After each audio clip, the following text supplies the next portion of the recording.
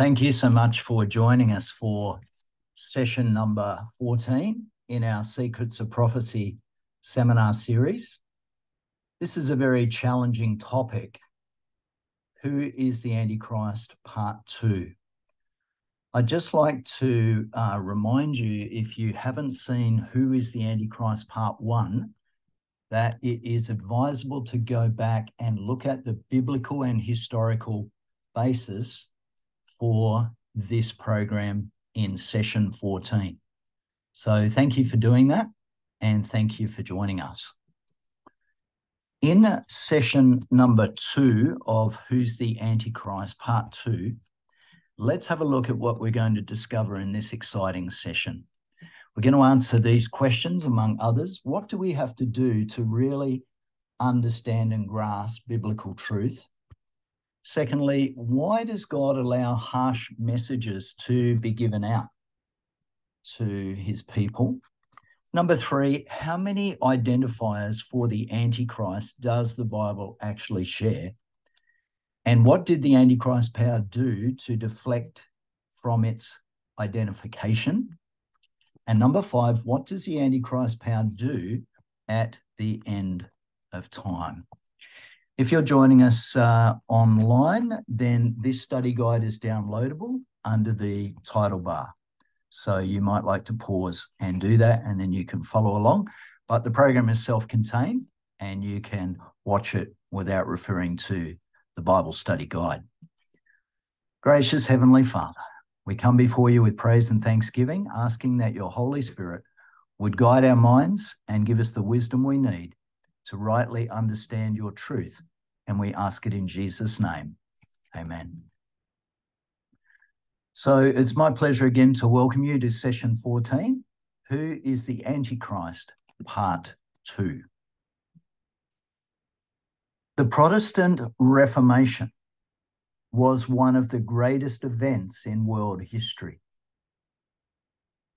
By the mid-1500s, this movement had swept through Germany and was advancing through Switzerland, England, France, Austria, and many other parts of Europe. The Reformation was based on the idea of sola scriptura, the Bible and the Bible only. And through a study of the scriptures, the reformers discovered the refreshing beauty of salvation through faith instead of works. They also found out that there is a God to run to and not a God to run from. That is the gospel of grace. Well, prophecy also became a keen focus of their study. As the reformers investigated the books of Daniel and the Revelation, the subject of the Antichrist captured their attention. In their view, it was the leadership of their own church that fulfilled all the criteria for being the Antichrist of prophecy. This discovery amazed the reformers because they loved their church so much. But the reformers were certain of their conviction, and they became outspoken in their opposition to the papacy. Mainstream Christianity had become corrupt, and church life was a form and a tradition instead of a heartfelt experience with Jesus. Displayed in the Luther Museum in Wittenberg is a small book entitled Passions of the Christ and Antichrist. In this satirical book, the artist Lucas Cranach compares the actions of Jesus Christ with the actions of the Pope of Rome. To illustrate, Cranach sketched on one side of a page Jesus washing the disciples' feet. On the other side of the page was the Pope holding out his toe to be kissed. Then, on another page, Cranach sketched Jesus driving out the money changers from the temple. He then compared this to the Pope sitting with the bishops, counting his vast piles of wealth gained at the expense of the poor. Well, Martin Luther considered this a very good book for the average church member. Art had the ability to effectively communicate to both the scholars and the peasants of Europe. So for many years, virtually every Protestant church publicly held the same conviction regarding the Antichrist. This conviction was held at risk of death, and the Westminster Confession states the following: there is no other head of the church but the Lord Jesus Christ. Nor can the Pope of Rome in any sense be head thereof, but is that Antichrist, that man of sin and son of perdition, that exalts himself in the church against Christ and all that is called God. Chapter 25, article number 6. So let's ask some hard questions. Is there any validity to the claims of the Reformers? Is it even Christian to call other Christians an Antichrist? Why does Bible prophecy use such graphic and negative terms and images? What is the relevance of the Antichrist prophecy for today? So in this study guide, in an attitude of humility and prayer, we'll test these amazing claims of the ancient reformers of the Protestant Reformation by using the clear identifying marks from the Bible. Also, we will apply the principles of this prophecy to help us grow in our daily relationship with the Lord Jesus Christ. So thank you so much for joining us in session 14 of our Secrets of Prophecy seminar series, and also Who is the Antichrist, part 2. Once again, I would stress that you go back and watch part 1. And I would also like to add that this particular presentation, based on the Reformers' theology, is not an attack on any particular person or member of any church. We are looking at the system of history, and we are looking at the systemic understanding of what has happened through the centuries. Let's go to question number 1. How can we discover and understand Bible truth? We're going to Acts chapter 17 and verse 11.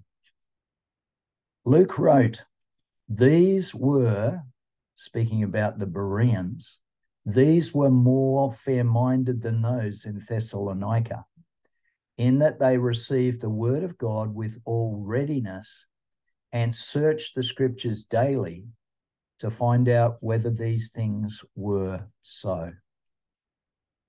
Friends, it's absolutely vital that any new truth be tested by a study of the scriptures. Private speculations and interpretations will never unlock the secrets of prophecy. We need to handle the scriptures carefully and prayerfully, looking at passages in their context and comparing scripture with scripture. Only a daily relationship with Jesus and a prayerful study of his word will enable us to discover the truth. Question number 2, why does Bible prophecy use such graphic and negative terms to describe certain global powers? We go to Revelation chapter 3 and verse 19. Jesus says here through John the Revelator, as many as I love, I rebuke and chasten. Therefore, be zealous and repent.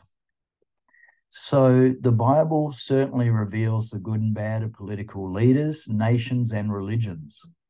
The uncensored history and future of characters and events provide graphic details of evil and personal sin. We can learn from past mistakes and avoid future dangers.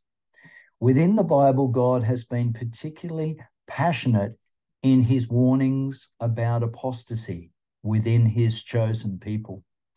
God is so strong in his language because he is so strong in his love, and he wants to reach out and make sure that we are not deceived. So throughout this series, we see God pointing out faults in the Jewish and the Christian faiths alike, whether Protestant faiths or Catholic faiths. God has his people in all religions. His genuine followers of all the faiths will see the dangers and be obedient to his call for a return to the original faith of the scriptures. So let's go into question number 3 and identify the Antichrist based on the biblical and historical evidence. We're going to go to question number 3. What are the identifying marks of the Antichrist? In session 13, or part 1 of Who is the Antichrist, we looked at Daniel chapter 7 and we studied the Antichrist of Bible prophecy. So Bible prophecy in Daniel 7 gives us a significant number of clear characteristics to help us identify the Antichrist. In fact, it gives us a minimum of 10. Now, let me just illustrate. Imagine you are asked by a friend to pick someone up from the airport. You've never met this person. The first thing you want to know is how to recognize him or her. After all, there'll be hundreds of people coming off the plane. Oh, that's easy, says your friend. You see, he'll be wearing a pink suit, a bright yellow tie, and one high heel shoe. He will have purple hair. He's 80 years of age and only has one leg. Do you think that you would miss him? Now, yes, given that is an extreme example. But in a similar way, God gives a number of very clear identifying marks for the key players in his prophecy. This includes the Antichrist. And as we discussed in session number 13, part 1, in Daniel 7 and 8, we're introduced to the little horn power. In 2 Thessalonians chapter 2 in the New Testament, we're introduced to the man of sin. In Revelation chapter 13, we're introduced to the sea beast, also known as beast number 1. And in Revelation 17, we're introduced to the woman who rides the beast, or the woman on the beast. And so, friends, all of these are references to the Antichrist power. So in our previous study guide, Who is the Antichrist, part 1, we actually took time to highlight and understand biblically and historically the following characteristics from Daniel chapter 7. Let's go to clues 1 to 10. Clue number 1, this power arises from Western Europe. Clue number 2, this power is a little kingdom. Clue number 3, this power arises after the 10 tribes of Europe were already established. Clue number 4, this power overcomes 3 political powers as it rises to prominence. Clue number 5, it is different from the other 10 powers. Clue number 6, it would have a man at its head who actually speaks for it. Clue number 7, it would speak blasphemies against God. Clue number 8, it would persecute God's people. Clue number 9, it would be in power for a total time of 1,260 years before it would be disempowered and wounded. And clue number 10, this power would attempt to change God's times and God's laws. So in question number 4, we want to ask, who is the Antichrist power of Daniel chapter 7? So when the Protestant Reformers studied the little book of Daniel, they pinpointed themselves the Roman papacy as the little horn power. These earnest individuals were not trying to criticize their fellow believers, for many of them were still Catholic priests. They were simply studying the messages of love and correction provided by God in the prophecies of the scriptures. So let's now take a look at the evidence and see if the Roman papacy matches the clues that are provided in the prophecy. So here we are in question number 4, asking the question, who is the Antichrist power of Daniel chapter 7? Clue number 1, as we discovered in part 1, this power arises from Western Europe. Antichrist fact number 1, the papacy, meaning the popes and the Church of Rome, also arose from Western Europe. In fact, the home or the seat of the papacy is Rome, Italy. right in the heart of Western Europe. Let me share with you a quote from History of the Eastern Church by Arthur P. Stanley, page 85 and 214. The Pope filled the place of the absent emperors at Rome, inheriting their power, their prestige, the titles which they had themselves derived from the days of their paganism. The papacy is but the ghost of the deceased Roman Empire, sitting crowned upon the grave thereof. End of quote. So in summary point number one, this power arises from Western Europe, and so did the papacy. We're asking, who is the Antichrist power of Daniel chapter 7? Let's go to clue number 2 of 10. It is, in fact, a little kingdom. Antichrist fact number 2, the Vatican is really a very small, tiny, or very little nation. How so? Well, the Vatican is a very small independent kingdom within Europe. The entire kingdom is located on just over 40 hectares, meaning 108.7 acres of land.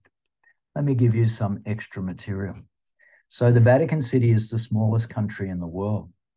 Encircled by a 2-mile or 3-kilometre border with Italy, Vatican City is an independent city-state that covers just over 100 acres, making it 1/8 the size of New York's Central Park. Vatican City is governed as an absolute monarchy with the Pope as its head. Some of you may not know that the Vatican actually mints its own euros, prints its own stamps, issues passports and license plates, operates media outlets, and has its own flag and anthem. One government function it lacks, and that is the ability to raise taxation. But museum, admission fees, stamp and souvenir sales and contributions generate the Vatican's revenue. So summary point number 2, this power is in fact a very small kingdom, but it is a country within a country. Point number 3, we are looking at who is the Antichrist power. Clue number 3. This power arises after the 10 tribes of Europe were established. And Antichrist fact number 3 is the papacy, the rule of the popes and the Church of Rome, rose to political power in 538 AD, after the other 10 tribes of Europe were already established. So the 10 kingdoms were established by 476 AD. The papacy received its major political power once it overthrew the Arian Ostrogoths in 538 AD. Let me share with you some extra information. Let's go to Alexander Flick's book, The Rise of the Medieval Church, or the Church of the Middle Ages, page 168. He wrote, quote, "The removal of the capital of the empire from Rome to Constantinople in 330 AD. By the way, Constantinople today is Istanbul in Turkey. The removal of the capital of the empire from Rome to Constantinople in 330 AD left the Western Church practically free from imperial power to develop its own form of organization. The Bishop of Rome and the seat of the Caesars was now the greatest man in the West and was soon forced to become the political as well as the spiritual head." End of quote. So summary point number 3, this power arises after the 10 tribes of Europe were established. And this is true of the Church of Rome. Let's go to clue number 4. It overcomes 3 political powers as it rises to prominence. Antichrist fact number 4. The papacy uprooted 3 tribes, the Vandals, the Heruli, and the Ostrogoths. How so? Well, over time, most of the 10 kingdoms of Europe adopted Roman Christianity. However, 3 of these kingdoms opposed Rome and refused to cooperate. These 3 powers were defeated by Catholic emperors. The Heruli, as you can see on the screen, in 493 AD. Then the Vandals down there in North Africa in 534 AD. The Ostrogoths up to the north of Italy in 538 AD. And it's interesting that all 3 kingdoms were plucked out by the roots, just as prophesied in Daniel 7, and they've disappeared from Europe. Let me share with you some more historical information in regard to horn number 1, the Heruli. The Heruli kingdom met their fate with the Catholic Emperor Zeno, who sent the Ostrogoths to destroy them. By the mid-6th century, they had vanished from history. What about horn number 2 and 3, Vandals and Ostrogoths? Well, when Justinian became emperor in Constantinople in AD 527, he began the holy wars against the Vandals and Ostrogoths to actually protect Catholic Christianity from their teachings. Both then had also vanished by the mid-6th century AD. So here is summary point number 4. This power, the Antichrist power, overcomes 3 political powers as it rose to prominence.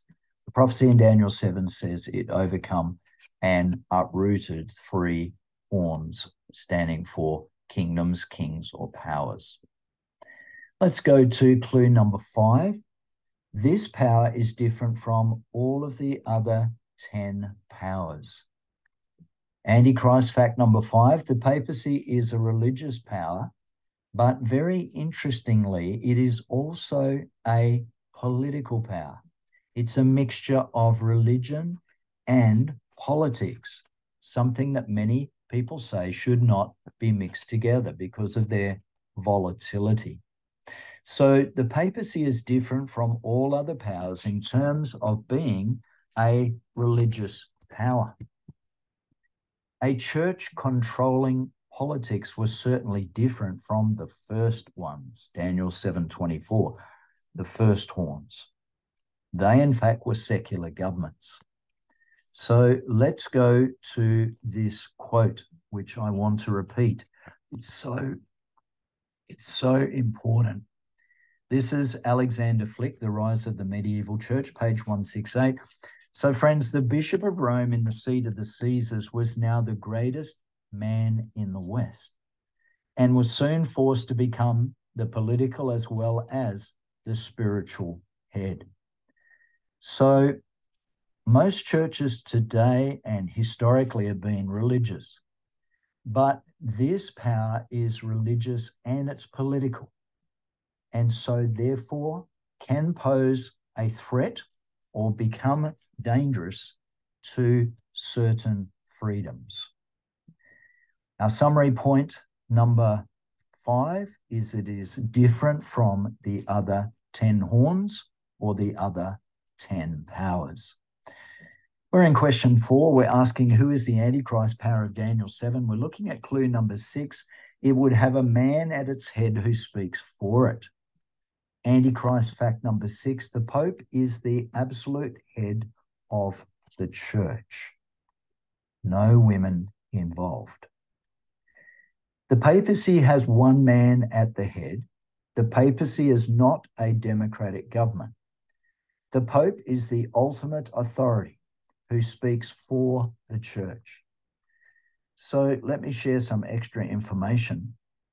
Quote, the Vatican is the last absolute monarchy in the world today.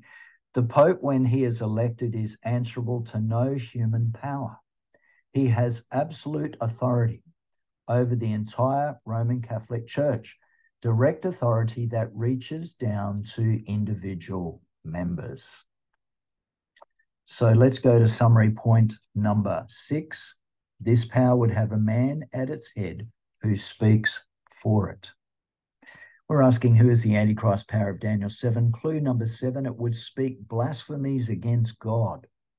This is a very, very major point. Antichrist fact number 7, the Pope claims to be God on earth. Let's unpack this a little bit more.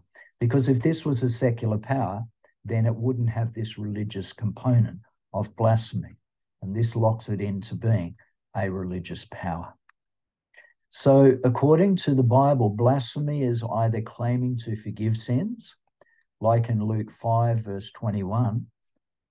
Let's have a look at the scripture. And the scribes and the Pharisees began to reason, saying, and they're referring to Jesus here, who is this who speaks blasphemies?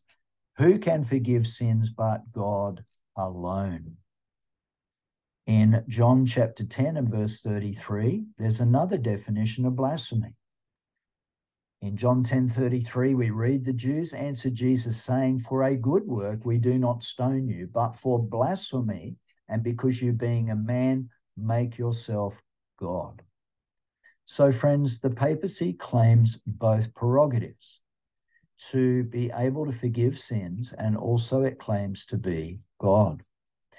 In 1870, the Vatican Council declared that the Pope was infallible whenever speaking from his position of authority. Notice these interesting and relevant quotes.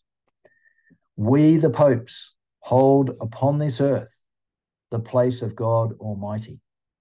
End of quote. The great encyclical letters of Leo the 13th, page 304. Another quote. The Pope is not only the representative of Jesus Christ, but he is Jesus Christ himself, hidden under the veil of flesh. End of quote. Catholic National, July 1895. A third reference, quote, thus the priest may in a certain manner be called the creator of the creator, since by saying these words of consecration, he, the priest, creates, as it were, Jesus in the sacrament. From the book Duties and Dignities of the Priest, St. Alphonsus de Liguri, page 27. Friends, just to show you that these three quotes in the study guide are not the only ones, let me give you some extra material from the book that we just quoted, The Dignity and Duties of the Priest or Salva by Alphonsus de Liguri. On page 26, we read these words, quote, Jesus has died to institute the priesthood. It was not necessary for the Redeemer to die in order to save the world, but to institute the priesthood. The death of Jesus Christ has become necessary. Friends, that's an astounding statement, isn't it? Let's go to page 34, another quote. The priest holds the place of the Saviour himself when by saying, ego te absolvo, he absolves himself from sin. End of quote. Friends, this is very different to Jesus' teaching in the Lord's Prayer in Matthew chapter 6, where Jesus taught us how to confess our sins. Our Father in heaven, hallowed be your name, and forgive us our debts or our trespasses or our sins as we forgive our debtors. On page 33 of the same priestly book, we read, quote, priests are called vicars of Jesus Christ because they hold his place on earth. Indeed, it is not too much to say that in view of the sublimity of their offices, the priests are so many gods. End of quote. Friends, it's quite a claim to say that the priests are the priests of Jesus Christ. Jesus Christ never sinned. So in what capacity would Jesus need to have a priest? Page 34, when Jesus ascended into heaven, Jesus Christ left his priests after him to hold on earth his place of mediator between God and men. So we would now have to ask, end of quote, page 34, we now have to ask the question, what did Paul write to Timothy in the New Testament in 1 Timothy chapter 2, verse 5? Paul wrote very simply and very clearly, for there is one God and one mediator between God and men, the man Christ Jesus. Friends, let's conclude this part of our summary with point number 7, that this Antichrist power would speak blasphemies against God. We're looking at who is the Antichrist power of Daniel 7, clue number 8. This power would actually persecute God's people. These claims are astounding, aren't they? But Antichrist fact number 8 is that the papacy has persecuted and killed millions of people. Friends, this is not a baseless accusation. This is merely the record of history. During the Dark Ages, the Church of Rome killed more people than what Hitler did during World War II. In fact, conservative estimates place the killings at 50 million people, with some experts placing the figure closer to 150 million deaths. Millions of people were burned at the stake for heresy, when they were simply following the truths of Scripture instead of the dictates of traditions, instead of the dictates and the traditions of the church. Let me share with you a little bit more, but this is distressing, but this is the record of history. This is the St. Bartholomew's Day massacre in 1572, when 50,000 Protestant, meaning non-Catholic Huguenots, were dragged from their beds at midnight and they were slaughtered in the streets of Paris. This is, again, the witness of history. It's hard to also review the work of the Church of Rome in the persecution of the Waldenses in 1655 with burnings, hangings, and impalings. Absolutely barbaric. I read a quote now from Lecky's book, Rationalism in Europe, Volume 1, page 32, that the Church of Rome has shed more innocent blood than any other institution that has ever existed among mankind will be questioned by no Protestant who has a competent knowledge of history. End of quote. Friends, I want to pause there and ask a question. Is this absolutely verifiable? Because these claims are incredible, aren't they? They're stupendous. They're shocking. So we need evidence. Why don't we go to Time magazine, March 20, in the year 2000, entitled An Act of Contrition.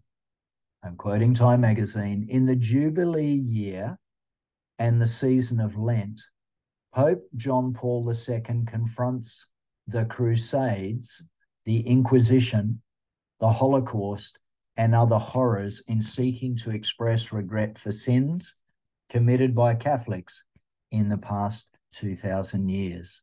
End of quote.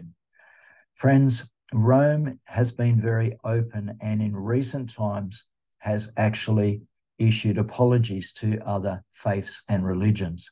There was the apologies to the Waldenses in the June 2015, where Pope Francis asked the Waldensian Christians to forgive the church.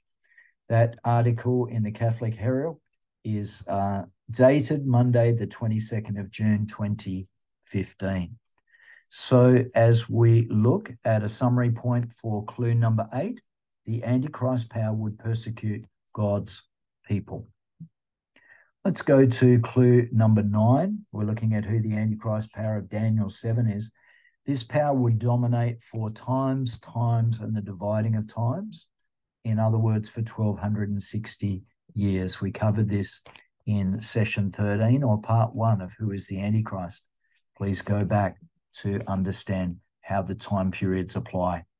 Antichrist fact number 9, the papacy dominated Europe for 1,260 years, the era of the Middle or the Dark Ages.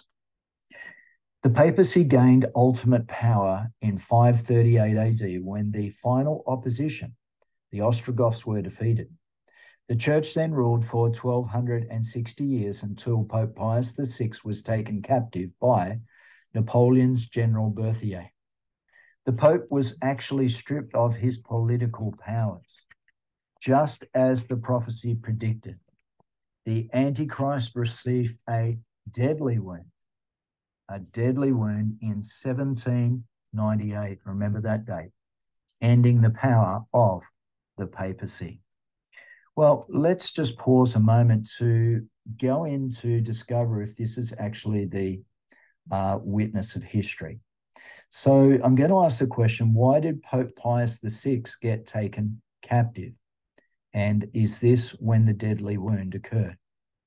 So the story goes that it was the French Emperor Napoleon that inflicted the deadly wound upon the papacy. And yes, it's true that this was a part of the French Revolution. In the book Church History, page 524, quote, "The murder of a Frenchman in Rome in 1798 AD gave the French an excuse for occupying the Eternal City and putting an end to the papal temporal power. The aged pontiff himself was carried off into exile to Valence. The enemies of the church rejoiced. The last pope, they declare, had reigned," end of quote. So friends, when you go into the halls of the Vatican, there is a special room dedicated to the last 18th century pope, which was Pope Pius VI. You can see there on the engraving on the marble, Pius VI, Pontifex Maximus. So here the artwork tells the story of Pope Pius VI taken captive by the French General Berthier in 1798 in the top left. In the top right, he goes by carriage and is taken to Valence in France. And here the frail Pope died not long after his capture, I believe around 6 months later, and he died there in Valence in France. So friends, we are sharing with you the record of history. So was this the deadly wound inflicted in 1798? It absolutely was. For in 1798, the Encyclopedia Americana 1941 edition says, in quote, "In 1798, he, brackets, General Berthier, end of brackets, made his entrance into Rome, abolished the papal government, and established a secular one." Let me give you some more information from the Encyclopedia Britannica, volume 21, page 686. General Berthier marched to Rome, entered it unopposed on the 13th of February, 1798, and, proclaiming a republic, demanded of the Pope the renunciation of his temporal authority. Upon his refusal, he, Pope Pius VI, was taken prisoner, and on the 20th of February was escorted from the Vatican, end of quote. Friends, in the book The Next Christendom, The Coming of Global Christianity by Philip Jenkins, he wrote the following. In 1798, the anti-religious French revolutionaries captured the Pope himself. Any knowledgeable observer in the 1790s would have concluded that Orthodox Christianity had reached its last days, end of quote, page 10. So friends, to summarize this section, the papacy rose to power in 538 AD, when the papacy overthrew the Ostrogoths, and then for 1,260 years, which is termed in Daniel 7 and Daniel 12 as a time, times, and half a time, 360, 720, and 180. In Revelation 11:2 is 42 months by 30 days and a month, 1260. In Revelation 11 and 12 is 1,260 days, and a day stands for a year in Bible prophecy. In Revelation 12:14, time, times, and half a time, and Revelation 13:5 as 42 months. So friends, in 1798, the papacy was wounded. It received a deadly wound, not a fatal wound, a deadly wound. Pius VI was then imprisoned by Napoleon. So here is summary point number 9. This power, this Antichrist power, would be ruling and reigning for 1,260 years. This is twice the time that the Roman Empire lasts, which I believe was 644 years. That's the pagan Roman Empire, which was followed by the papal Roman Empire. We're asking Finally, who is the Antichrist power of Daniel 7? Let's go to clue number 10. This power would attempt to change God's times and laws. This is a very, very important clue. Antichrist fact number 10, the papacy attempted to change God's law, the 10 Commandments. Let's go into a little more detail. In an amazing fulfillment of prophecy, the papacy attempted to change God's law. Firstly, the Catholic catechisms have shortened the Sabbath commandment from nearly 100 words to just 8. Second point, they also removed the second commandment completely, which said, you shall not make for yourself a carved image. You shall not bow down to them, nor serve them. That commandment is missing. This commandment forbids worship of images and idols.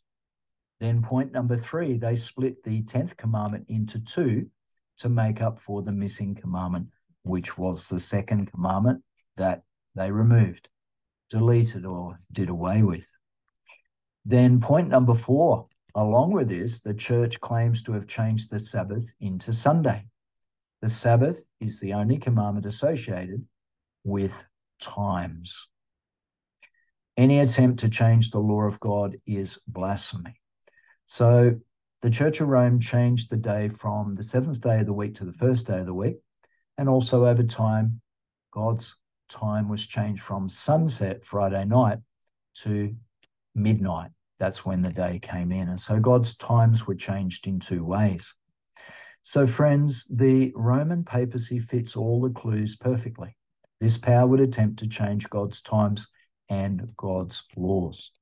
No other power in history or the future could possibly fit all the clues that the prophecy of Daniel 7 has provided. Let's pause and have some extra information. Is there more proof that the Antichrist changed God's laws? Let's go to the Catholic record, Saturday, September 1, and see what it says. Deny the authority of the church, and you have no adequate or reasonable explanation or justification for the substitution of Sunday or for Saturday in the third, meaning the Catholic version of the 10 Commandments, or the Protestant version of the 10 Commandments, the fourth commandment of God. The church is above the Bible, and this transference of Sabbath observance is proof of that fact. So that is Saturday, September 1. It is 1923, the Catholic record. Let's go to another quote. Quote, reason and common sense demand the acceptance of one or the other of these alternatives, either Protestantism and the keeping holy of Saturday, or Catholicity and the keeping holy of Sunday. Compromise is impossible. End of quote. The Catholic Mirror, December 23, 1893. Another quote, Priest Brady, in an address reported in the Elizabeth, New Jersey News on March 18, 1903, quote, it is well to remind Presbyterians, Baptists, Methodists, and all other Christians that the Bible does not support them anywhere in their observance of Sunday. Sunday is an institution of the Roman Catholic Church, and those who observe the day observe a commandment of the Catholic Church. End of quote. Now, if we are searching around for the 7 most popular contenders for the Antichrist, here is an article written by Joe Carter in November 16, 2012, the Gospel Coalition. He wrote this, quote, the all-time most popular contender for the title of Antichrist was not any individual but an office, the Roman Catholic papacy. Martin Luther, John Calvin, Cotton Mather, William Tyndale, and a long list of other Protestants have considered the office of the papacy to be the Antichrist. End of quote. Friends, to summarize, every clue that we've gone through, these 10 clues, points unmistakably to Roman Catholic papacy as the great Antichrist power of Bible prophecy. And so we conclude that the Protestant reformers from all those different churches were right in their analysis. Before we go on to question 5 and ask what was the church's response to the Protestant Reformation, let me just help you understand why this question is necessary. We go to Leroy Edwin Froome's book, The Prophetic Faith of Our Fathers. Quote, he wrote, in Germany, Switzerland, France, Denmark, Sweden, England, and Scotland, there had been simultaneous and impressive declarations by voice and pen that the papacy was the specified Antichrist of prophecy. The symbols of Daniel, Paul, and John were applied with tremendous effect. End of quote. That's The Prophetic Faith of Our Fathers, Volume 2, page 484, 485. I continue on with the quote. Hundreds of books and tracts impressed their contention upon the consciousness of Europe. Indeed, it gained so great a hold upon the minds of men that Rome, in alarm, saw that she must successfully counteract this identification of the Antichrist with the papacy or lose the battle. End of quote. Question number 5, what was the Roman Church's response to the Protestant Reformation? This is a very, very important point. Please don't miss it. So the Roman Church was deeply concerned about the Reformation. They had the Muslims fighting them from without and Protestants fighting them from within. Church leaders held a series of meetings in the northern Italian city of Trent, you can see on the screen with a red dot, designed to develop initiatives to counter the Reformation.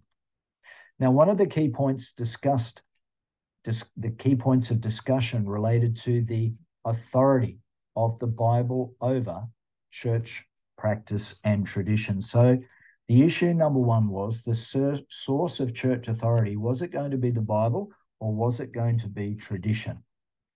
Let's understand the history behind their decision. So the Archbishop of Reggio gave a speech at Trent claiming that Protestants also believe in the authority of the church and tradition. The Archbishop pointed to the fact that the Protestants were keeping Sunday, a day made by church authority and tradition. He claimed Sunday was certainly not a day of worship based on the Bible. Let me give you a little bit more. Let's go to the book Canon and Tradition, page 263. Quote, finally, at the last opening on the 18th of January, 1562, all hesitation was set aside. Gaspar da Fosso, the Archbishop of Reggio, made a speech in which he openly declared that tradition stood above Scripture. The authority of the church could therefore not be bound to the authority of the Scriptures because the church had changed Sabbath into Sunday. Not by the command of Christ, but by its own authority. End of quote. So he also stated this: the Sabbath, the most glorious day in the law, he means the seventh day Sabbath, Saturday, has been changed into the Lord's day. These and other similar matters have not ceased by virtue of Christ's teaching. For he says he has come to fulfill the law, not to destroy it. But they have been changed by the authority of the church. End of quote. Friends, this gave the church great courage and confidence in their basis for faith. They knew the Protestants had a weak link to their theology. The council then turned to the issue of the Antichrist. This was their Achilles heel.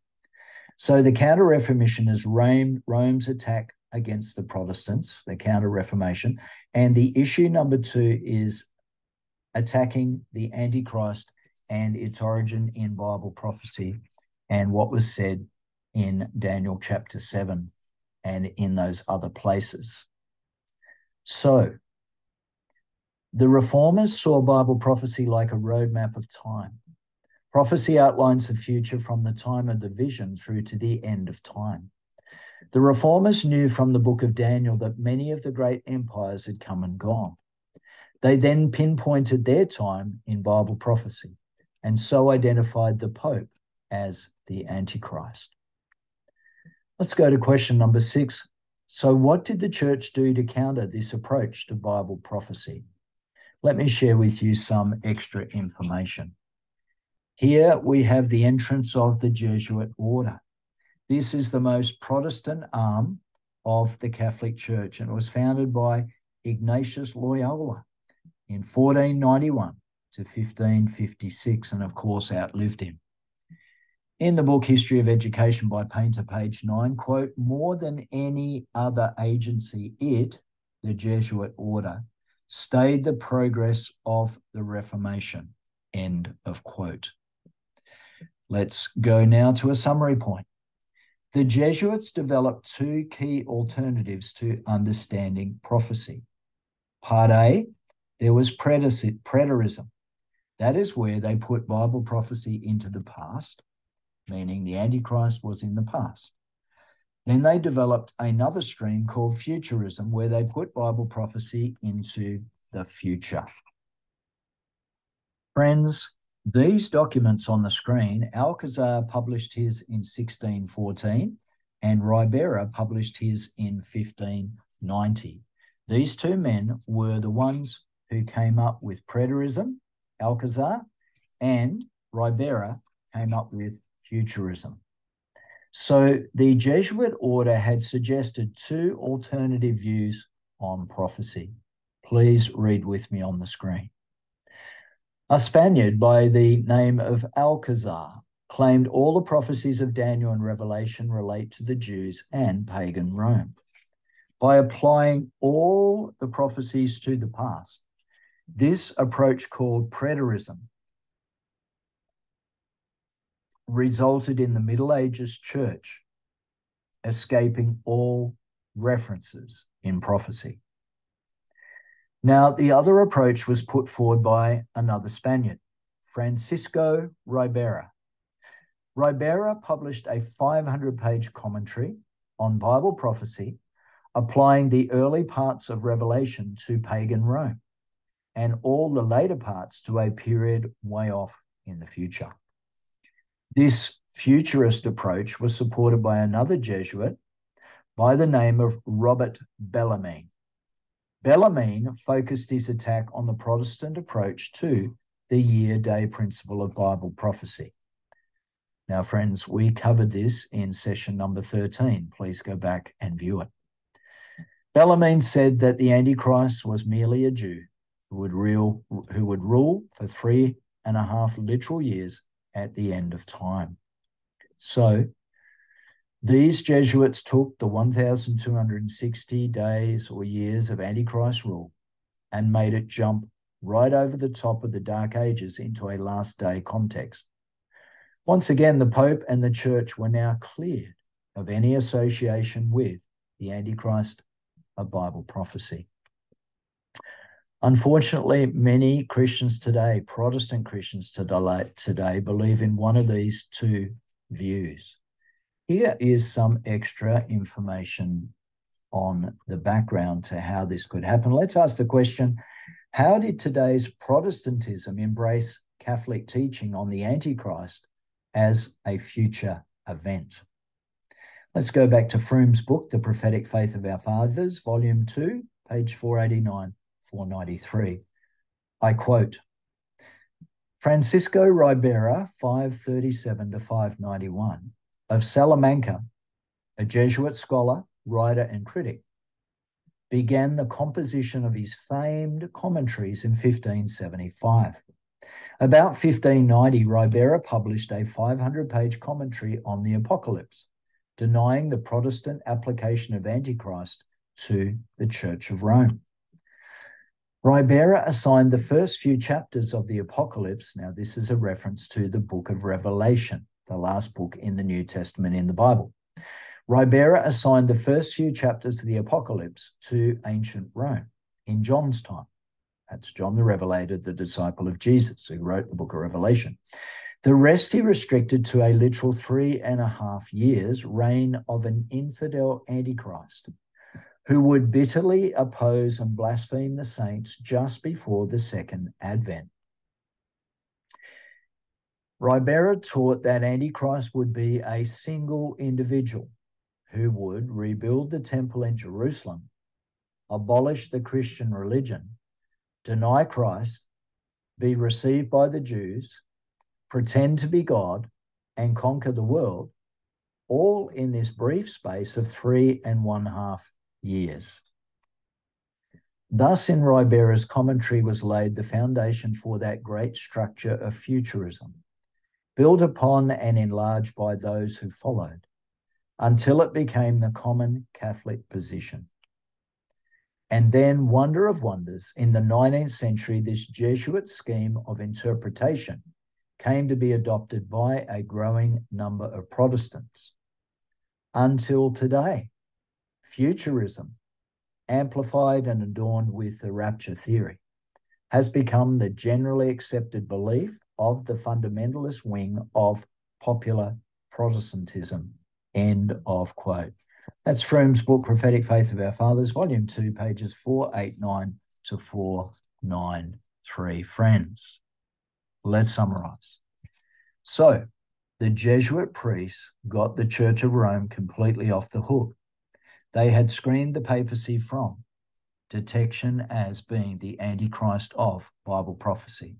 This chart on the screen may help us to understand it. So here is the Jesuit Counter-Reformation view of the Antichrist. That is, there's just an individual Antichrist who appears in just the last 7 years of Earth's history. This is also known as the secret rapture teaching. Well, what was the Bible's view in the second part of our chart? What is the historical Protestant view, the biblical view? Well, in Daniel chapter 7, we find that the Antichrist would arise in the 6th century and continue to the very end times. Remember the 10 clues that we investigated and discovered from Daniel chapter 7. This is covered in session 13, Antichrist part 1. You must watch that.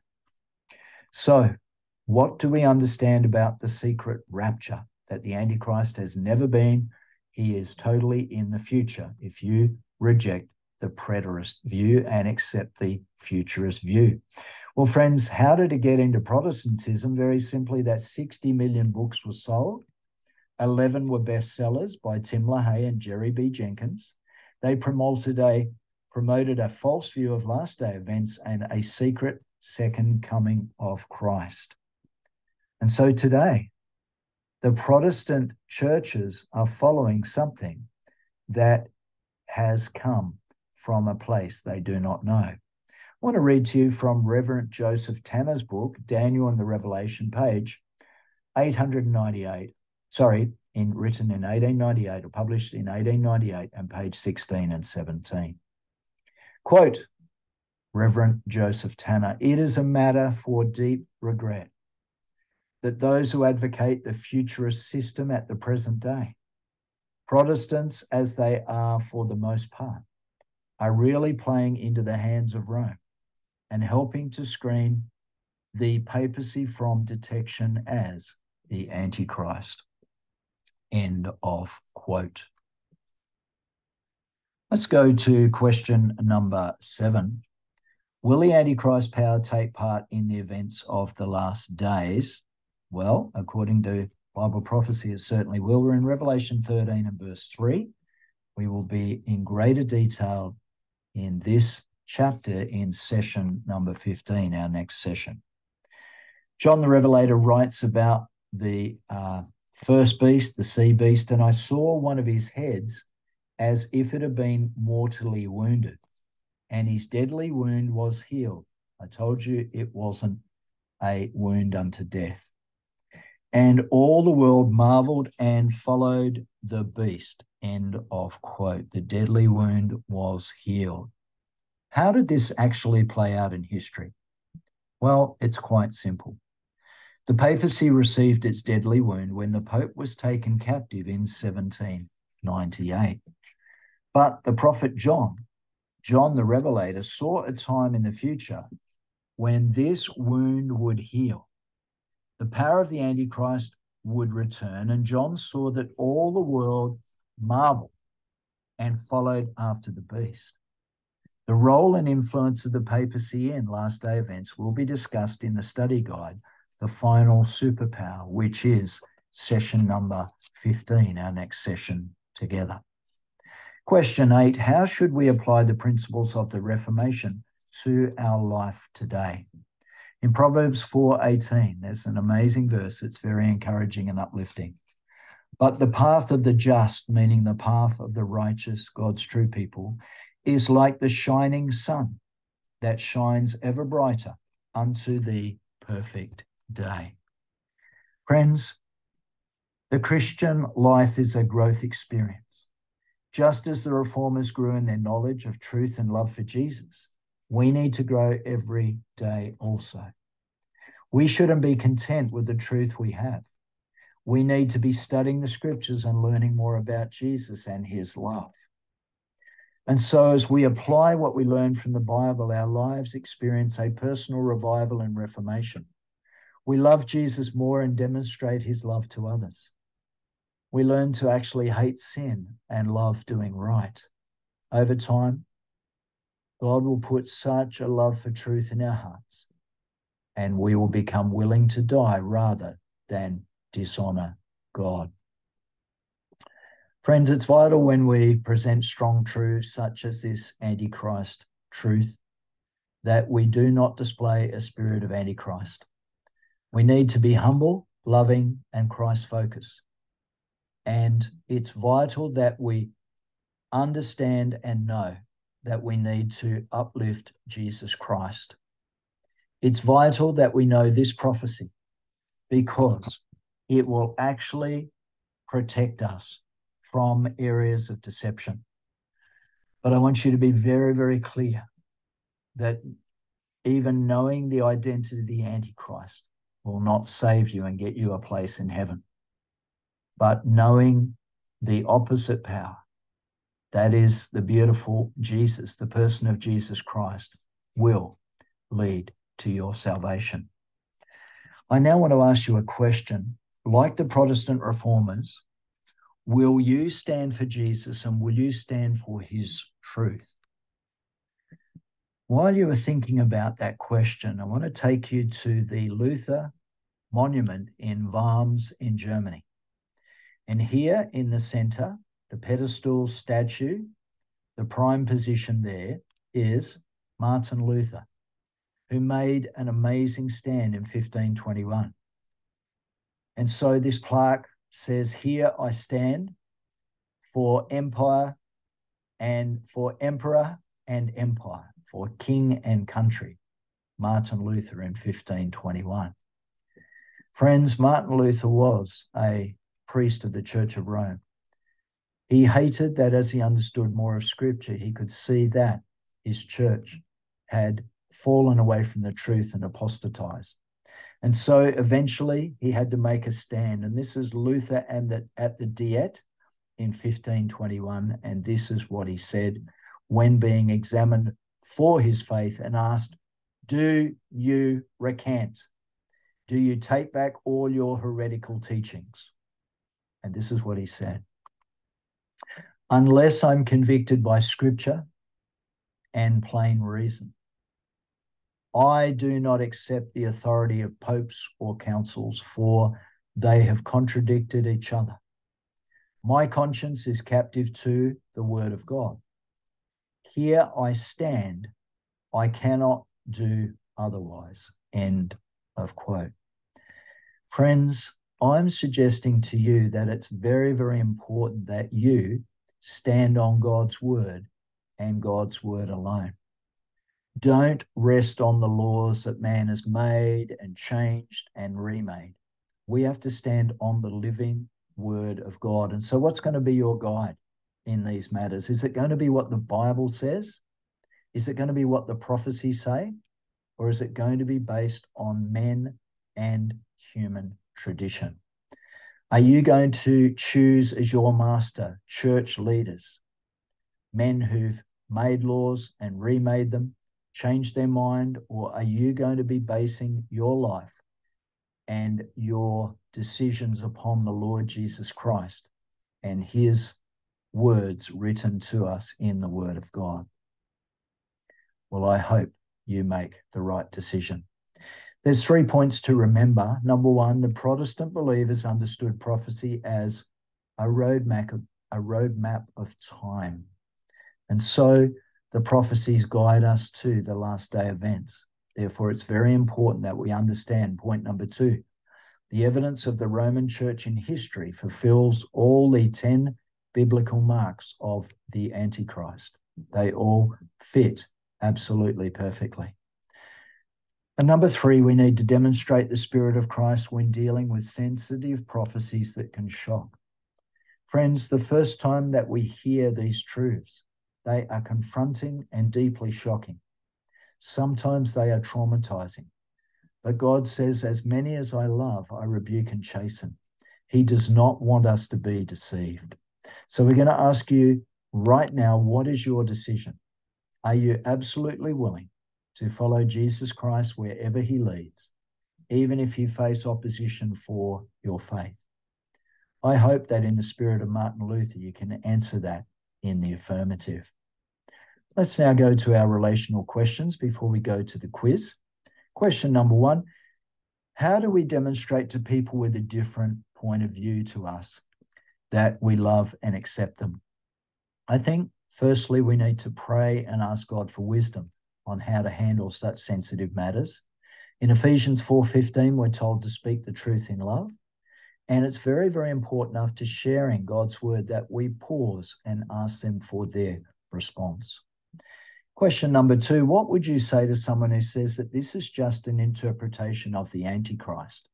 Personally, I would remind them that there are 10 biblical identification points listed in Daniel chapter 7. So this is not any human interpretation, but is based on the 10 points that God gave us. I'd also ask them to pray and ask God for a personal revelation on whether these things are the truth. And thirdly, I would respect their point of view, whatever their decision was, because that is honoring them and it's the right thing to do. We force our understanding and Bible truths on no person, on no man, no woman, or no child. Point number three, how would you answer the objection that Bible prophecy has no right to judge an individual or a religious entity?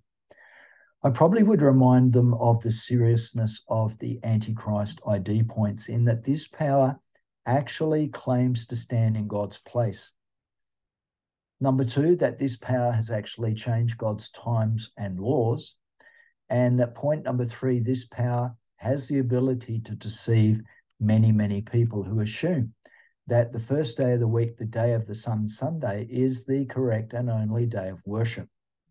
When God's day of worship, the day of the seventh day of the week, the seventh day Sabbath, has never been done away with. See our previous studies. Let's go to the 5 discovery points where we started. Question number one, what do we have to do to understand Bible truths? We learned from the Bereans that they were studying these truths daily to see whether those things were so, and they studied it with all readiness or fervency of mind. Question 2, why does God allow harsh messages to be given out like the one we've just shared? Jesus Christ wants to warn people against being deceived. And so that is what he does. He does it in love. Question 3, how many identifiers for the Antichrist does the Bible share? Well, in Daniel chapter 7, there were a minimum of 10 points, 10 clues that we went through in this session and the one before. Number 4, what did the Antichrist power do to deflect its correct identification as the Antichrist? It very cleverly created preterism, that the Antichrist was in the past, and futurism, the Antichrist was in the future. Therefore, they could not in any way be the Antichrist. Number 5, what does the Antichrist power do at the end of time? We learned in Revelation chapter 13 and verse 3 that this power leads all the world to follow it. And that takes us into our next session. So here we are. We have gone through who is the Antichrist part 2. Well, would you like to join us for the quiz? I hope you would. These are just one answer per question. Number 1, most people today think Antichrist is in A, the future, B, the past, or C, the present. What is your answer?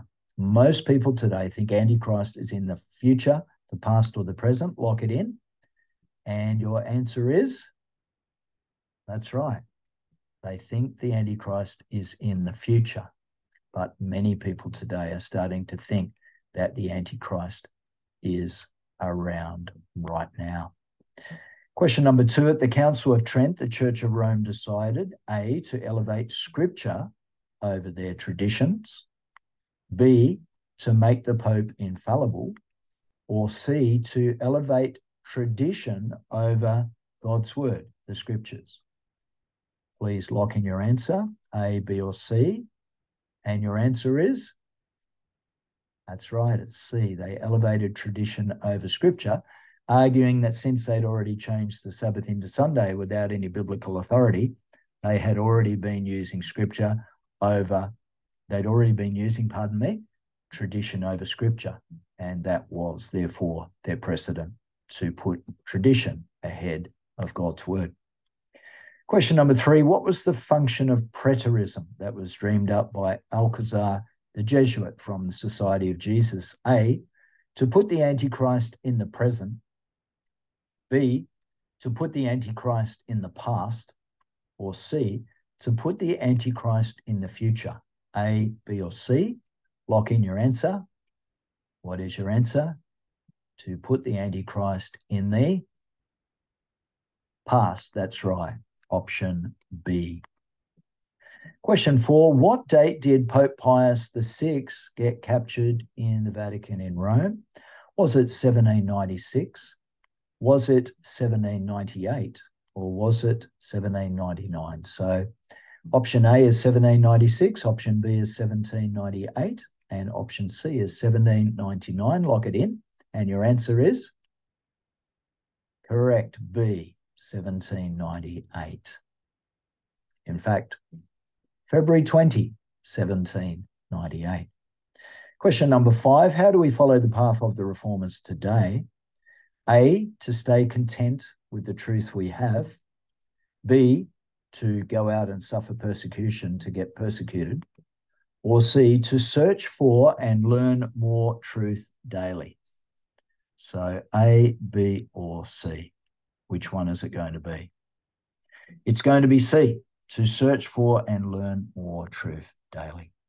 So in our Secrets of Prophecy Wall of Truth, in session 13, we learned the 10 Antichrist characteristics, that Antichrist stands in the place of God, and we learned that we must never stand in God's place.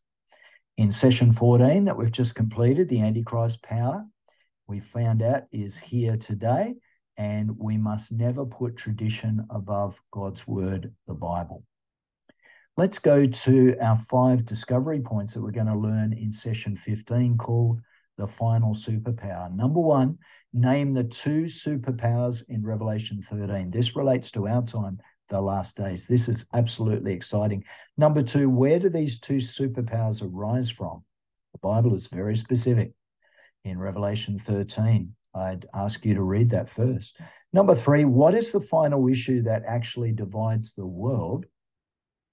Is it politics or religion? Number 4, what does the final superpower exert control over, and how does it do it? And number 5, what does Jesus Christ promise to those who stand for him? So that's the final superpower, and I look forward to you joining me in our next session for the final superpower. Let us pray. Gracious Heavenly Father, Jesus Christ, our Saviour, and Holy Spirit. Lord Jesus, this has been a very, very challenging and searching message. We would not want anyone to be hurt or discouraged by this message. For no person or church member has been singled out, but the Antichrist system is a system. And Father, we must not be deceived in these last days. We must go by sola scriptura, as the Reformers did, the Bible and the Bible alone. May we be faithful as we continue to study on this journey of truth. Bless those who have joined us for this session. May they ask you for wisdom and understanding and come to a right knowledge of the truth. We ask it in Jesus Christ's powerful name. Amen. Friends, I want to thank you so much for joining me for session 14 in Secrets of Prophecy. Who is the Antichrist Part 2? And I look forward to you joining us for our next session as we go into the final superpower. So I'll say goodbye for now, and may God richly bless you. Thank you and goodbye.